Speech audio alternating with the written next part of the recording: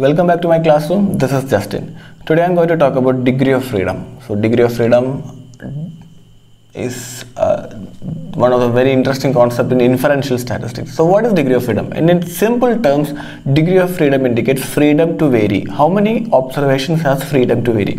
Or otherwise we can say that how many independent observations are there in our data from which our parameters are calculated, or mean, variance, basically variance are calculated. So basically it is how many independent observations. That is sample size basically, right? N is a sample size.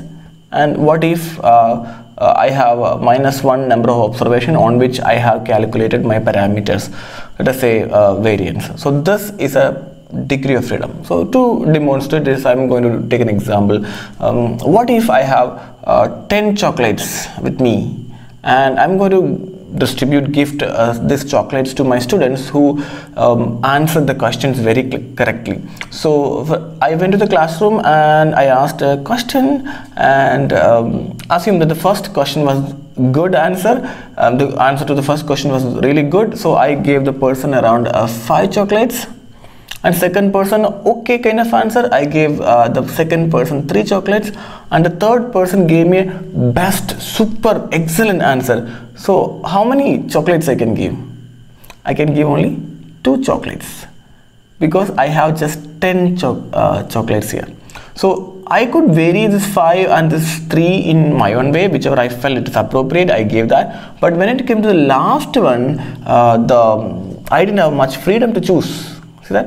If I take out the freedom of one particular observation, I have a freedom to vary these values. This is a quantity specific observable quantity. What if this is just a value? I need to get a value of 10, and for that instead of chocolate, I can vary 2 observation anyway. Let us say -20 and let us say +10. And what if you take another to get a total score of 10, I need to take another +20. If you add that, you will get a 10. So whatever may be these 2 values, you can adjust the last value so that the end product will be the same. See that? So take out the freedom of one observation and other values can vary in its own way. This is called as degree of freedom. How many observations can be varied in this way in the entire data set? So this is a simple demonstration to understand what is the concept of degree of freedom. So originally we don't work with the sum here.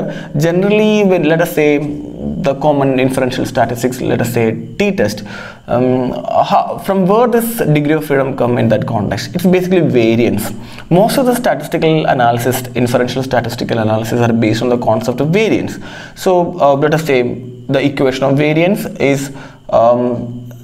variance equal to sigma x minus x bar whole square divided by n minus 1. See that this n minus 1, this is a degree of freedom of the variance, and we generally consider this as a degree of freedom for the particular test. If you take the square root of it, it will become a standard deviation of a data, the usual equation of it.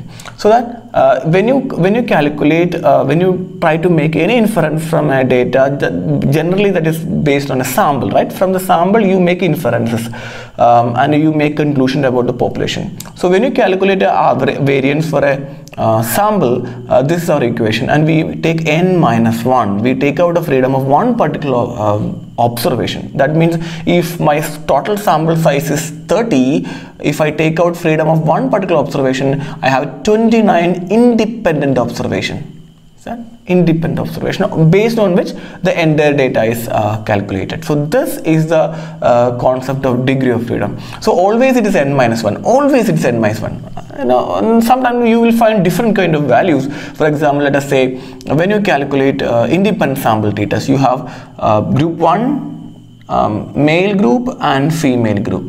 And what is the degree of freedom for this?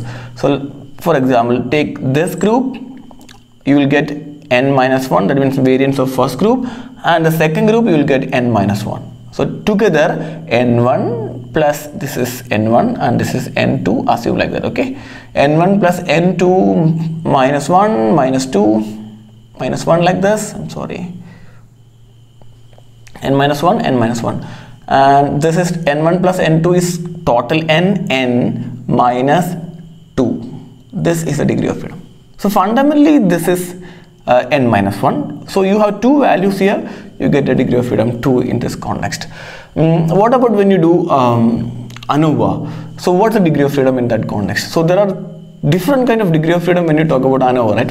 The common first one is between group variance. So what is the between group variance? That means I have group 1, group 2 and group 3, and I have means for this data, that is, let us say 53, 49 and 52.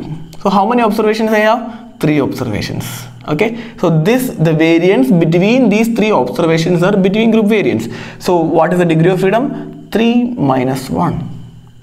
So 2 is the degree of freedom, between group degree of freedom. Generally in ANOVA table, summary of ANOVA table, we call it as C minus 1, that is number of columns or number of groups minus 1. So it's basically n minus 1 itself. Okay, what about within group degree of freedom in the case of ANOVA? So I have group 1.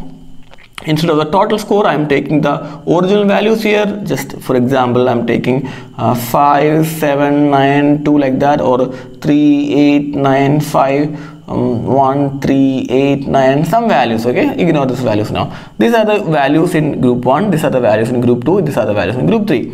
So what is a within group variance according to ANOVA? We'll talk in detail about ANOVA, between group and within group variance. For the sake of explaining the degree of freedom, I'm using this example.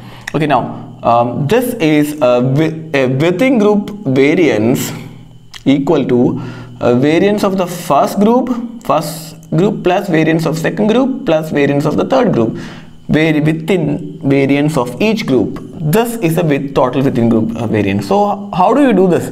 So what's the variance here and what's the degree of freedom here? It's n minus 1, n minus 1 and n minus 1. So I'll write like n1, n2, n3, just to differentiate 3 groups. Okay, n1 minus 1 plus n2 minus 1 plus n3 minus 1. So what is that? So I have n1 plus n2 plus n3 minus 3. So what is this? The total sample size. So n minus, what is 3 here? Number of groups. I have 3 groups here, I get 3. What if I have 4 groups? I will get 4 ones, so it will be 4. So it is basically number of groups. So this is how we calculate the degree of freedom for within group variance. So what about total variance? So total sample size n minus 1. This is the total degree of freedom. So degree of freedom is basically the number of observations minus 1 most often. And when you consider the correlation, so correlation is basically variance of variable 1, variable 2, the product of it, and divide by basically product of xy divided by significant x and significant y, like this. So I have 2 set of data. This is one set of data of x and another set of data y. This is correlation, right? So I have a n minus 1 here and I have an n minus 1 here. So basically it is this, both n are same, so you get n minus 2. This n here and this n is same individual itself, and you have 2 values from where your values has to be subtracted, so you will get n minus 2. So n minus 2 is the degree of freedom of correlation. So it's always it's n minus 1. What about chi-square analysis? In the chi-square analysis, you have a number of row, that is one variable, number of column, another variable. Let us say row group 1, group 2, and I have group 1, group 2, group 3, like this. Okay, so how do you calculate degree of freedom here? The first set here, group 1, group 2, 2 minus 1, number of column minus 1 into number of group minus 1, that is 3 minus 1, number of row minus 1, so it will be 1 into 2, that is 2, like this. So degree of freedom is a very interesting concept. It just tells me about the sample size, very specifically how many independent observations are there in our data, based on which I am calculating my parameters. Yeah, that's for today. Bye from my channel. See you in the next class.